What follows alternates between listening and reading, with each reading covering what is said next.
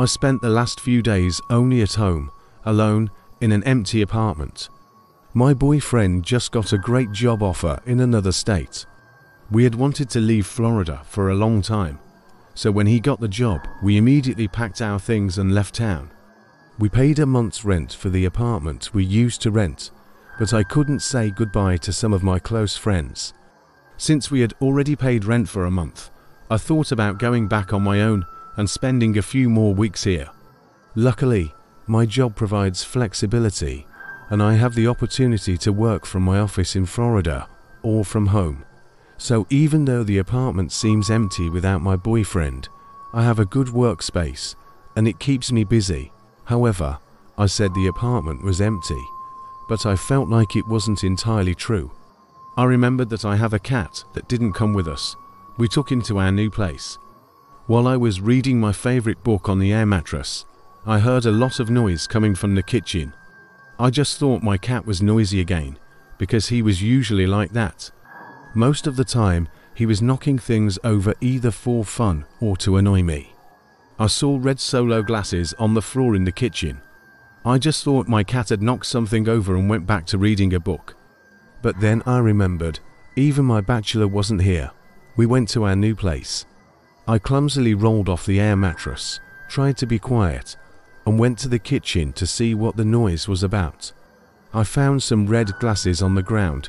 All I thought was that the fan was on and it was blowing them away.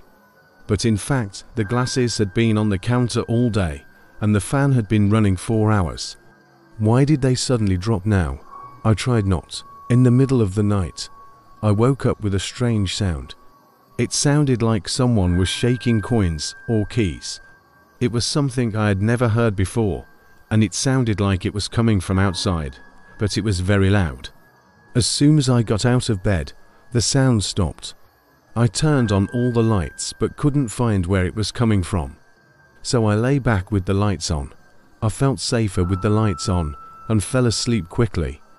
When I woke up in the morning, I didn't realize all the lights in the house were off until I turned on the bathroom light. No one ever said I was a sleepwalker, but I couldn't think of any other reason why all the lights were off. I had locked the door, a deadlock on it and a regular lock. I showered and got dressed. Then I looked for my keys, but couldn't find them in my bag. Maybe I accidentally put them in the freezer, grocery bag, or on the kitchen counter, but I looked everywhere and they weren't there. Then I remembered the knocking sound I heard at night. My current phone was a little slow, so I decided to buy a new one from Craigslist. Within minutes, I found the perfect deal, a new iPhone 12 for just $400. I immediately tried to contact the seller, but received no response. This seemed a little strange, but I figured they might be busy, so I didn't care. But I still haven't received an answer. In the end, he just sent his address, without saying anything else. I answered, but he didn't answer anymore and ignored me. After getting the address, I made a stupid decision and went to his house the next day. As I landed on a rough street, I noticed that none of the houses appeared to be occupied by anyone, but I ignored it and continued my journey. The house was dark and the wood looked old and rough. As I approached the front door, I saw that the grass was long and stiff, almost up to my knees, about a foot high. As I approached the door suddenly opened and a man came out from behind. "Do you want the phone?" Yell. He had a deep voice. "Yes, I have $400 in cash with me. Is that okay?" I said. He took the money from me and closed the door in my face. "Hey, what's going on?" I shouted, feeling both angry and upset, not knowing what to do. I remember waiting at the door for a long time. Finally, he slowly opened the door and just handed over the phone. I took it and thanked him, then turned and walked away. I didn't hear him close the door, and when I got into my car, I looked back and saw he was still watching me. It gave me a spine-tingling sensation, so I pressed the gas pedal hard. When I got home, I was too tired to set up the phone and fell asleep as soon as my head touched the pillow. When I woke up in the morning and turned on the phone, I noticed something strange. It was still logged into the previous owner's account, probably the creepy guy who sold me the phone. Being a little curious and wanting to look inside, I answered the phone. There were very few photos, nothing in the camera roll, but when I checked the albums, I found something. I finally found an album, One Fun Night. I thought the photos or videos in this album would be really unique, but they weren't. There were only 2 videos. I played the first video and the screen was black. All I could hear was the sound of light rain. After a few seconds, the camera moved up and focused on a car outside. He focused on the car for more than 30 seconds. I couldn't understand what was happening. Suddenly, a woman got out of the car. I didn't know this woman and had never seen her before. The camera kept focusing on him and a man started laughing like crazy. I recognized this man's voice. It was the voice of the man who sold me this phone. Was this video a joke? When I played the second video, it was much longer than the first video. While the first video lasted 2 minutes, this one lasted 7 minutes. The sound of rain could be heard on a black screen, but this time it sounded like it was in an old warehouse. About 45 seconds in, I heard a woman crying softly. I didn't watch the video because my instincts told me something wasn't right. I didn't waste any time and called the police. I showed them the video and explained how I got the phone. Luckily, they took it seriously and went to the scary man's house, but he was already gone. The house wasn't his. It was just an abandoned house. The police took my phone to find more information, and I haven't gotten it back since.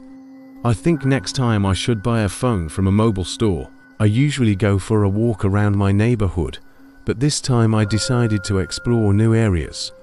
One day, I discovered there was a park a few miles from my house. The park is really big. There are lots of trees and open spaces. I think there are more trails than I know about. As I walked along, enjoying the views, I saw the opening of a path I don't usually use.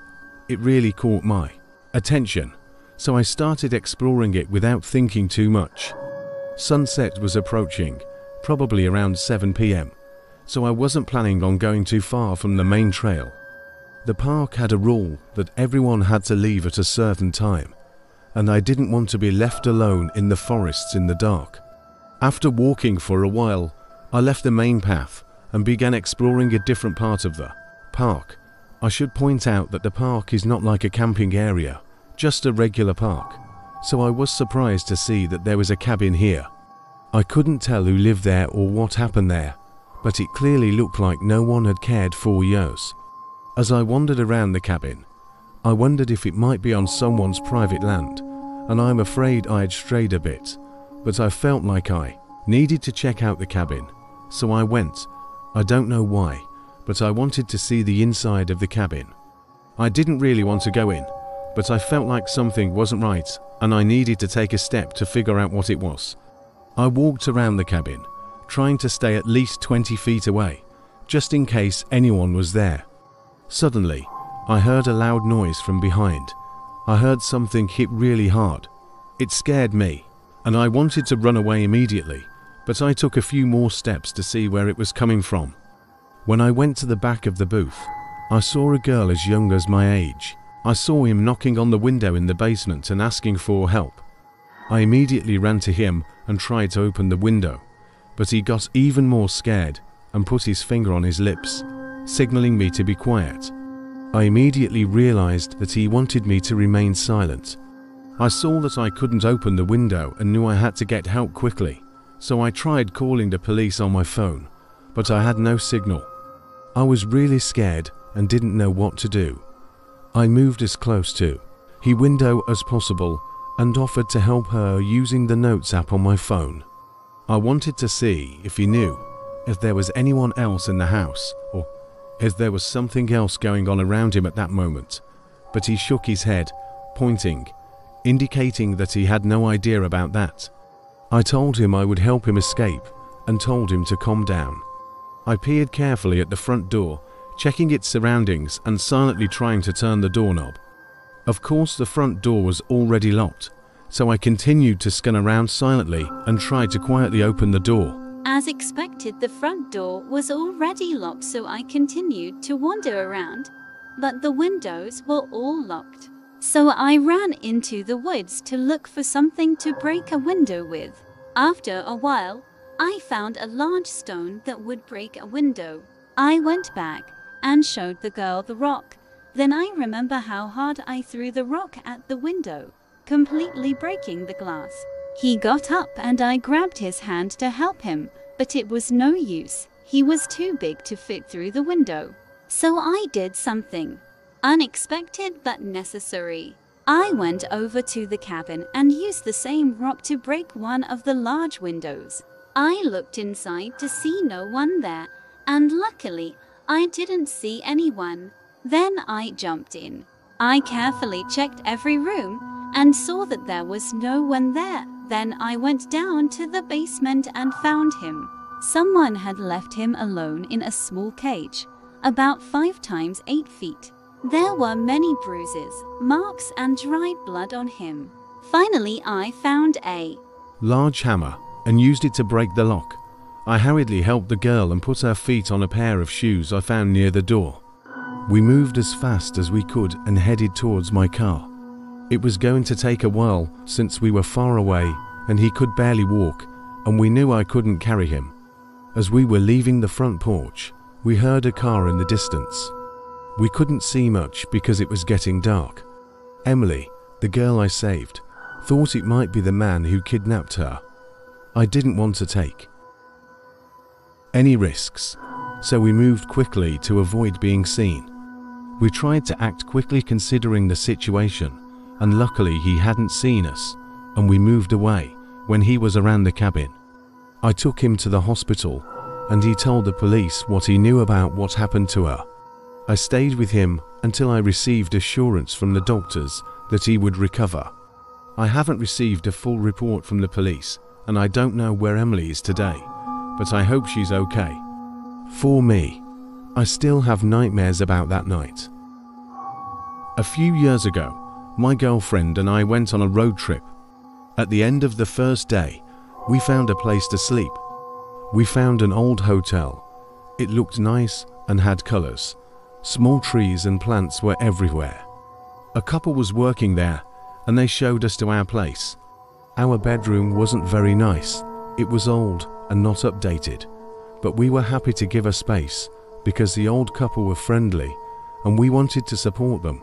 My girlfriend and I watched TV for a while, then got tired. Then we turned off the TV and lights and went to sleep. In the middle of the night, I woke up when I heard steps in our room. Since I was still sleepy, I looked around but couldn't see anything and went back to sleep. Then I felt like someone was watching me, and when I looked I saw the old couple smiling at me at the end of the bed. I felt like I was going to have a heart attack. I asked why they were there. The old lady told us that they wanted to check if we were sleeping there. I thought they were crazy. My girlfriend said she was going to call the police and took out her phone. The old man apologized and said it was unnecessary. He called the police anyway. The police arrived within minutes and admitted that the elderly couple had broken into our room with a spare key, but said they were still only concerned about our well-being. The police asked if we wanted to charge them, but we told them no because we thought they were weird and just weird. The rest of our holiday was fine, but now we double-check the door when staying at a hotel. Thank you for listening to my stories so far. If you enjoyed it and want more, don't forget to subscribe and turn on notifications to stay tuned. I can't wait to entertain you even more with new stories and interesting topics.